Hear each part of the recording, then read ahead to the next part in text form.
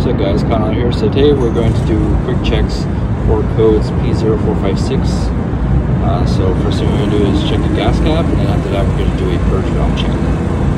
So if you have a car come in with P0456, the easiest thing to do is check and see if the gas cap is even tight. If you turn it and it clicks right away, which was this one did not, then it may be the gas cap. Next thing to do is take the gas cap off and look at the seal. If the seal looks like it has no cracks and it's not distorted, then you may have a good gas cap. But keep in mind that is not 100% all the time. Best way to make sure that your gas cap is good is just to replace it. It's usually about 40 bucks. So once you're done inspecting it, go ahead and give it a few clicks. And then let's go check the purge valve. So here's how to check a purge valve.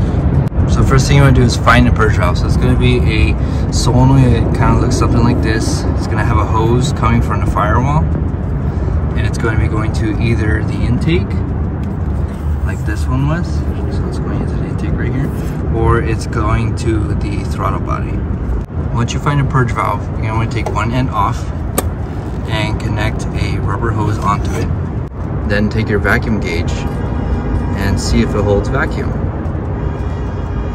If it holds vacuum, then it's probably good.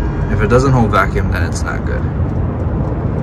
So now I'm inside the car, and I'm going to go ahead and actuate the purge valve from the scan tool. As you can see, it drops to 0. So now we know we have a good purge valve.